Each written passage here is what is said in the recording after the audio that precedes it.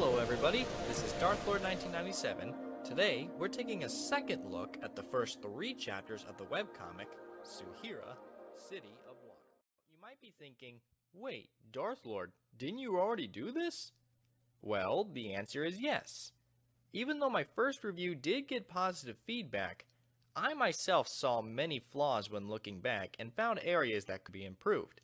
I want these reviews to do this comic justice. A mediocre review of a comic such as Suihira just doesn't sit right with me. So, without further ado, here we go. All edits to the text bubbles are to hold back spoilers. However, there are still enough left there to put that big obnoxious spoiler warning text that everybody does. Now, let's move on so I can get this off my screen. Suihira is a fantasy webcomic. Oh, so that's how it's gonna be, huh? Alright, hang on one moment. I'm gonna go fix this. Once and for all. There, now that that's taken care of, as I was saying, Suihira is a fantasy webcomic written and illustrated by Rihanna Dorsey, who also does work on Cloud Riders by #comics. Many years ago, the world looked familiar to how we know it today. However, all of that changed when the goddess of water, Akia, and the god of fire, Ignis, engaged in what is now referred to as the Divine War.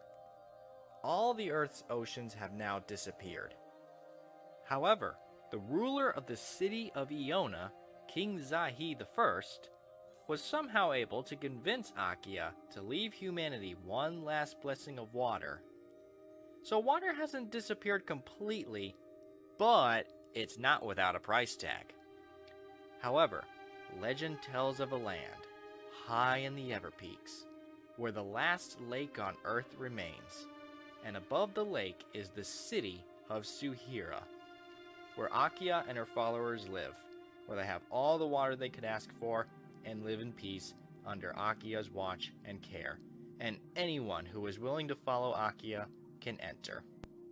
However, over the years, well, centuries really, humanity has come to believe that Akia has abandoned humanity, and the city of Suihira is dismissed as a fairy tale. Chapter 1.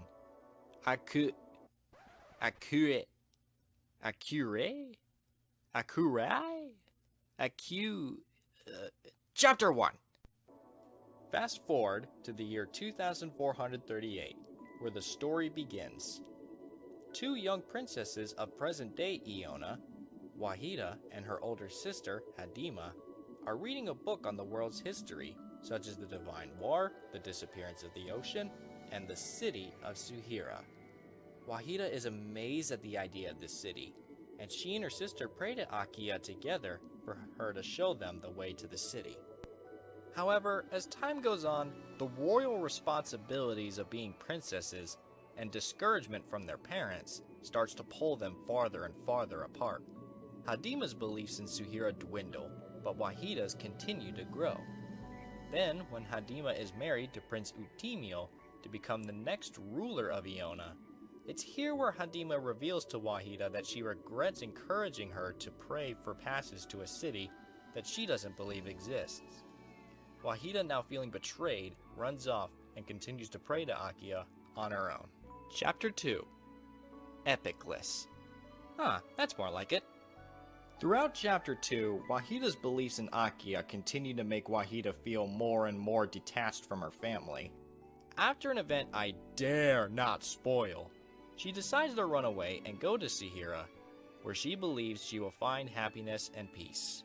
Chapter 3. Ferris. Chapter 3 starts with Wahida now out in the wilderness. After escaping a life or death situation, no joke, she finds herself at the mercy of the vast desert and its excruciating heat. She lost her map and supplies back at that run-in with the guards, but she continues. She has to make it. However, the heat continues as well. It gets worse. That sand has really got to itch by now. This heat, how much hotter could it possibly get? It keeps going and going, and... Well, I admit, she made it farther than my expectations. However, when all hope seems lost, she runs into two guys. At first, they expect her to be part of a group of bandits. However, then they notice her clothing, proving she's from a wealthy family, who would pay a very high amount for their daughter back. So, the three of them begin a journey to the city of Pani to get Wahida supplies for her journey and the secret intention of turning her back to where she's from. There is something that happens right before Chapter 3 ends, but I can't mention that without major spoilers. So yeah, that's the plot of the first 3 chapters. It's not as cliche as you might be thinking it sounds. I will give you this, the comic doesn't really offer a lot of new ideas. However, it uses those ideas in new ways that hasn't really been used that often before. The story has really good pacing. It is a bit slower in the first 2 chapters, however that's because Chapter 1 is the setup, to get us familiar with the characters. Then Chapter 2 is where we start to move forward. The story really takes me back to my childhood, watching Disney films like The Lion King and Aladdin. The art style has a bigger role in that comparison, but we'll get to that later. However, that doesn't mean the story's entirely kid-friendly. Some foul language and other things do bump up that rating to PG-13. The story's world is also well written. Rihanna understands, the best stories aren't limited to what's being told to you right now. This comic takes place within a larger world that goes beyond what she's telling us now, and there are a ton of small hints throughout the story that grow this fictional world. I doubt you'll catch everything in the first read, and this comic is great to reread and catch new things each time. Now, moving on to the art of this comic. If it wasn't obvious at this point by what I've shown you, the artwork is just incredible. Rihanna just has this unique style, and even though it doesn't 100% match Disney's old style as well as 2D DreamWorks style, it really takes me back to it. Things such as the use of colors, lighting, and effects, Rihanna clearly knows how to use them properly. I really don't know how she managed to make a desert, a barren, empty wasteland, look beautiful. Now, of course, that beauty disappears in Chapter 3, but that's because we moved on from the luxurious royal style into the wilderness. Now, if I had to be critical, some of the lighting in Chapter 2's panels is a bit too bright, and it really makes a sharp contrast. However, that's just a small nitpick.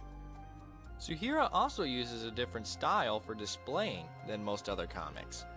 A lot of comics have panels against a flat color background. However, Suihira uses one large image as the backdrop, with panels overlapping. The bottom panel is usually the part of the background we need to see. Each panel looks like a full drawing. Comics are really tough to pull off, so it's natural for artists to cut corners either by the lack of patience or skill in a particular area, like detailed, demanding backgrounds, or character expressions. However, I rarely see that in this comic. Each panel looks great, and just about everything has a tremendous attention to detail. Now I will say some detail is sacrificed in background drawings when there's a lot there, but never enough where it looks horrible. I really have to congratulate Rihanna on capturing both story and art here. Now one could say that's pretty common to see in comics, but that's usually because it's a group of people working on one comic. This is one person. And even then when it's a group of people, that's not as common as you might think. I already went over that in my previous review, so I won't bring it up again here. However, art and storytelling aside, I believe the absolute best thing about this comic is the interaction. The Suihira website does have a comment section where you can post your thoughts on the page, talk with other readers, or just have some fun. Rihanna is very interactive with her audience, and she's a very friendly person. She answers questions about the story one may have, unless that answer spoils something coming up in the plot, reacts to some fun jokes people comment, and even makes some jokes of her own. The comment section is a very friendly and welcoming place, and it makes being part of the story's journey all the more fun. So, overall, I really like this comic, and I think you guys should really check this out. Especially if you grew up with the classic 2D animated Disney and DreamWorks movies. The comic isn't complete yet, however, there is enough for someone to jump in. The comic update schedule varies, however, it's pretty much every Wednesday. However, thanks to the generous support of you Patreon... Hey, what's wrong? What's happening? Why is the screen black and white? And why'd the record scratch play? Wait, what? A script change? What do you mean there's a script change? I'm making the video! Dang it, give me that! Dear Darth Lord, I regret to inform you that due to unforeseeable difficulties, the update schedule has been modified to better reflect... Okay, apparently now the comic updates when it can. Okay then. So, as I was saying, the comic update schedule does vary. However, it rarely goes on hiatus. And don't worry, when it does go on hiatus, it's for a good reason. I will put a link to page 1 in the description below, so you guys can check this out if you want to give it a chance. I highly recommend you do. Anyway, I hope you guys enjoyed this re-review, and I'll see you guys next time.